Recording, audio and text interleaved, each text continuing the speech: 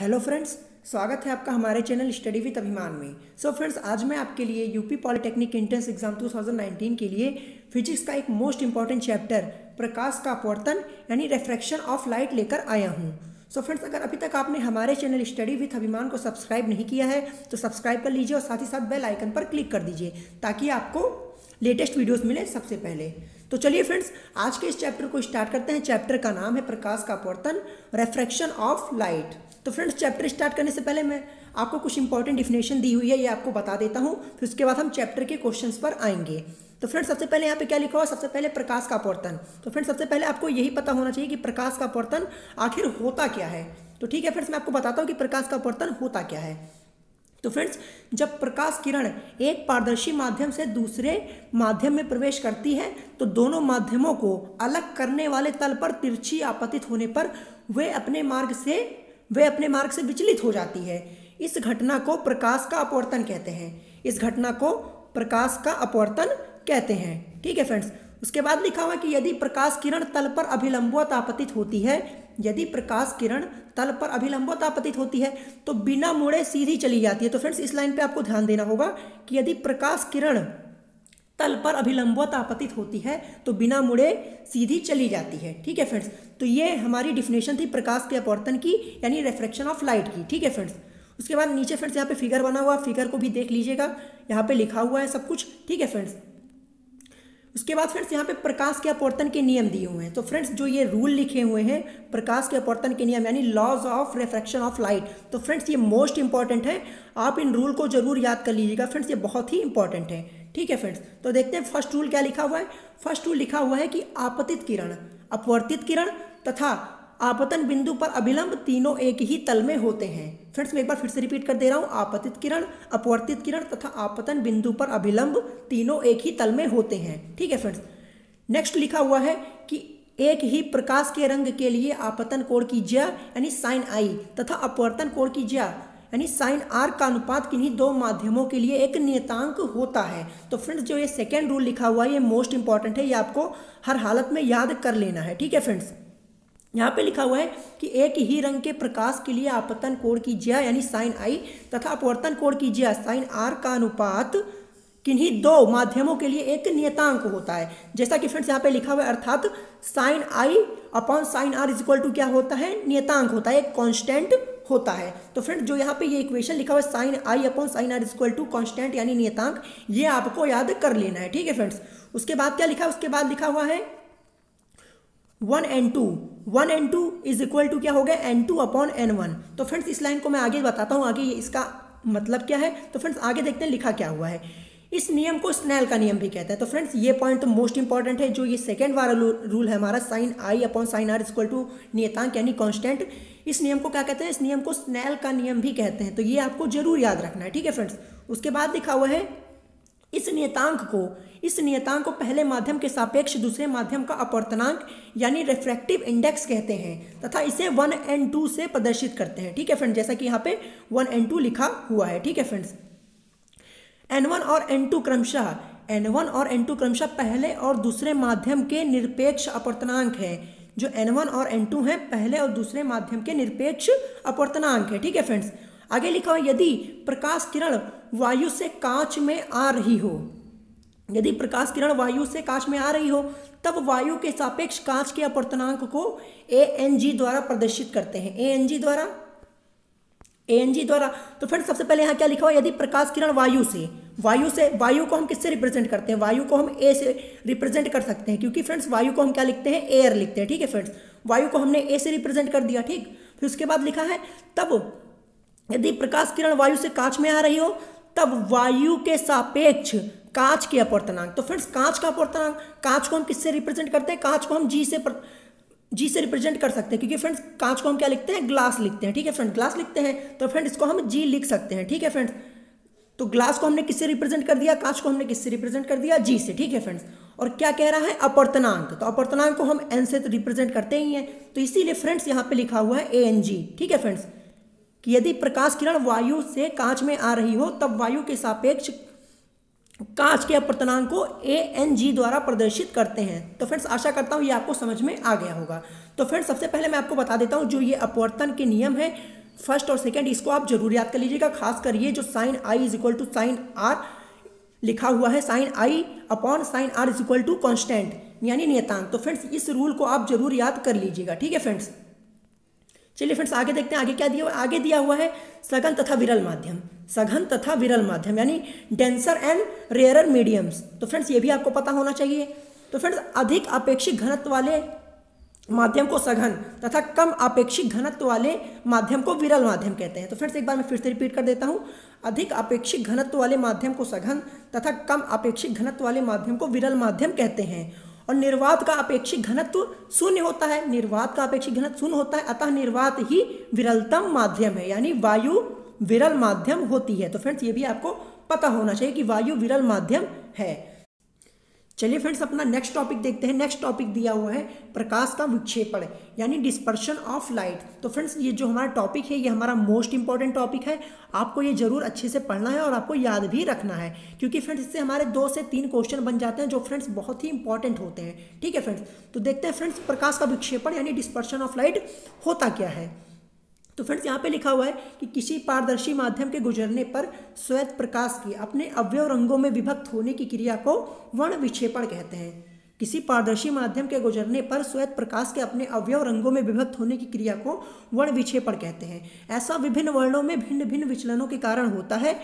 विभिन्न तरंग दैर्ध्यों के प्रकाश की चाल भिन्न भिन्न होती है, जैसा कि फ्रेंड्स यहाँ पे ब्रैकेट में लिखा हुआ है, ठीक है फ्रेंड्स। तो फ्रेंड्स आगे देखते हैं, आगे यहाँ फिगर बना हुआ है, उसके नीचे क्या लिखा है उसको पहले हम देखते हैं। उसके नीचे लिखा हुआ है कि जब श्वेत प्रकाश को प्रिज्म से गुजारा जाता है, जब श्वेत प्रकाश को प्रिज्म से गुजारा जाता है तो प्रिज्म से निकलने पर चित्रानुसार प्रकाश के 7 रंग प्राप्त होते हैं। कितने रंग प्राप्त होते हैं फ्रेंड्स? 7 रंग प्राप्त होते हैं, यानी हमें 7 कलर्स मिलते हैं। तो फ्रेंड्स ये भी आपको पता होना चाहिए कितने रंग मिलते हैं, 7 रंग मिलते हैं। तो फ्रेंड्स सबसे पहला रंग हमें कौन सा मिलता है? सबसे पहला रंग हमें लिखा हुआ है बैगनी मिलता है यानी वॉयलेट मिलता है। तो फ्रेंड्स इसीलिए यहाँ पे वी लिखा हुआ है, वी से हमारा मतलब किससे है? वॉयलेट से, ठीक है फ्रेंड्स। उसके बाद हमें कौन सा रंग मिलता है? उसके बाद हमें मिलता है आसमानी रंग, आसमानी रंग यानी इंडिगो। तो इसीलिए फ्रेंड्स यहाँ पे आई लिखा हुआ है, आई से मतलब हमारा क्या हो गया? इंडिगो से यानी आसमानी रंग से, ठीक है फ्रेंड्स। उसके बाद हमें कौन सा रंग मिलता है? उसके बाद हमें मिलता है नीला यानी ब्लू रंग। तो फ्रेंड इसीलिए यहाँ पे बी लिखा हुआ है ब्लू, ठीक है फ्रेंड्स। उसके बाद हमें कौन सा रंग मिलता है? उसके बाद हमें मिलता है हरा रंग यानी ग्रीन। तो फ्रेंड इसीलिए यहाँ पे जी लिखा हुआ है, जी से हमारा मतलब किससे हो गया? ग्रीन से हो गया, ठीक है फ्रेंड्स। फिर उसके बाद हमें कौन सा रंग मिलता है? उसके बाद हमें मिलता है येलो यानी पीला रंग। तो इसीलिए फ्रेंड्स यहाँ पे वाई लिखा हुआ है, पीला रंग हमें मिलता है, ठीक है फ्रेंड्स। उसके बाद कौन सा रंग मिलता है? उसके बाद हमें मिलता है नारंगी यानी ऑरेंज। तो फ्रेंड्स इसलिए यहाँ पे ऑरेंज लिखा हुआ है। और सबसे लास्ट में हमें कौन सा रंग मिलता है? सबसे लास्ट में मिलता है रेड यानी लाल। तो फ्रेंड्स इसीलिए यहाँ पे रेड लिखा हुआ है, ठीक है फ्रेंड्स। जैसा कि आगे लिखा हुआ है कि इन रंगों के क्रम को प्रायः अक्षर विबग्योर की सहायता से याद करते हैं। इन रंगों के क्रम को प्रायः अक्षर विबग्योर की सहायता से याद करते हैं। तो फ्रेंड इसीलिए यहाँ पे ये शॉर्ट में लिखा हुआ है विबग्योर। विबग्योर की मदद से हम इन रंगों के क्रम को याद कर सकते हैं। तो फ्रेंड्स आशा करता हूँ आप विबग्योर को अच्छे से याद कर लेंगे।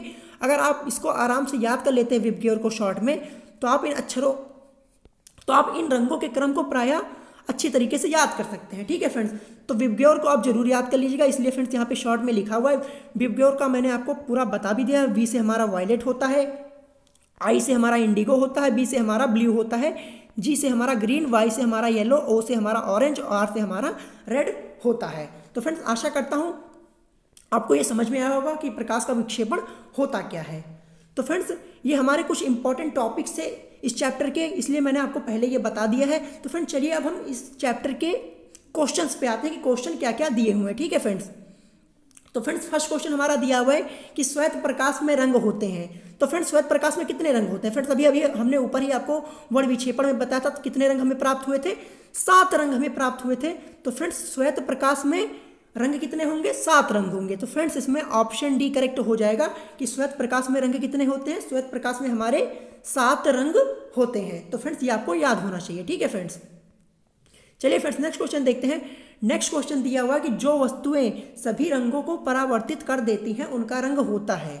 जो वस्तुएं सभी रंगों को परावर्तित कर देती हैं उनका रंग होता है। तो फ्रेंड्स जो वस्तुएं सभी रंगों को परावर्तित कर देती हैं उनका रंग क्या होता है? उनका रंग होता है श्वेत।